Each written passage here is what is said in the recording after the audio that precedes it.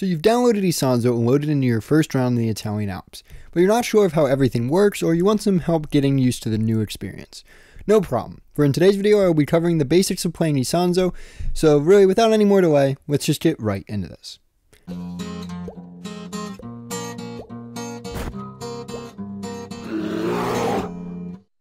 You've loaded up the game for the first time and now stepped into the shoes of an Italian or Austrian soldier on the Isonzo front. So what should you expect?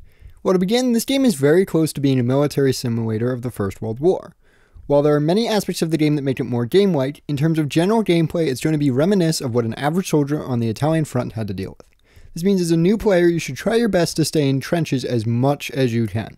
If not trenches, then other varying forms of cover, as each moment you spend outside of cover is a moment that can be used by the enemies to snipe you. And trust me, in this game, they will do exactly that. So stay low and stay concealed. This matter is exemplified even more by this game's very quick time to kill. To oversimplify, it basically means every gun in this game will one-shot to the chest. This ranges from the pistols to the rifles to even the MGs at times.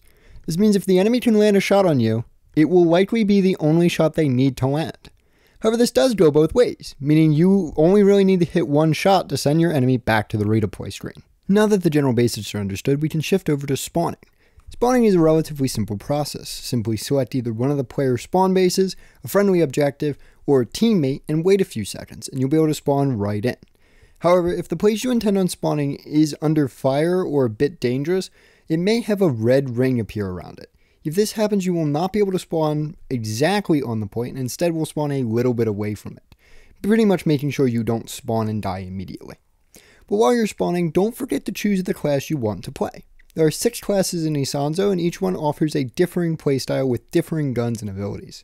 There's the basic rifleman, the standard role that acts as your normal soldier on the front.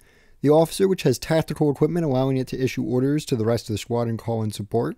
The engineer, which is able to construct various buildings such as defenses and useful static machinery like mortars and HMGs. The assault, which has the heaviest weaponry, allowing it to punch into enemy lines. The mountaineer, which is focused on scouting and infiltrating behind enemy lines. And finally, the marksman, who specializes in long-range combat and sniping. I suggest playing around with each of these until you find one that is your favorite, but make sure you have the basic understanding of them all, as there is limits to how many players can play each of these, and thus you may find yourself in a situation where you have to play a different role than you're used to. Once you've spawned in as the class of your choice, it's now time to start trying to win. In Isonzo, you will either play as the defensive team or the offensive team. Their names are self-explanatory, but what exactly are they defending or capturing? Well, there are 2 different types of objectives that both teams will be going for.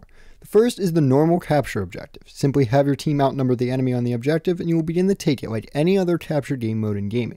The other mode is a bit more complicated, as it will see the offensive team arm a bomb on the objective that if the defensive team doesn't defuse in time will blow the objective up and thus prevent the defensive team from retaking it. But what's the point in all this? Well, aside from having fun, the game does offer an in-game progression system that is used to unlock new guns. To follow it, you have to play the game and collect XP for certain classes.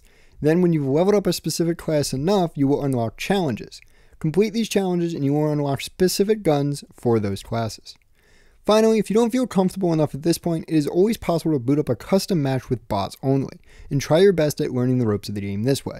This can be done through the main menu. That is all I've got for you guys today though. I hope this helps out, and if you have any questions, feel free to ask them below.